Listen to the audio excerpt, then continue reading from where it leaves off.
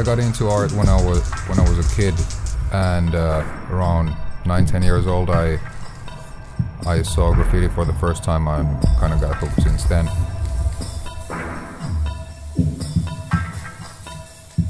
Pretty much all art, everything related to art is inspiring for me.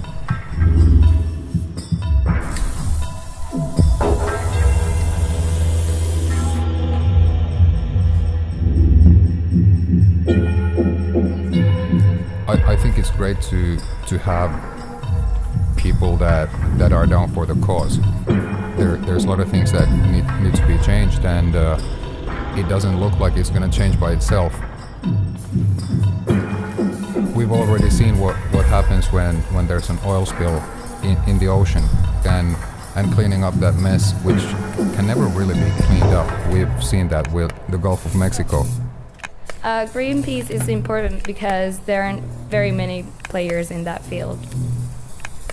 We definitely need more collective responsibility.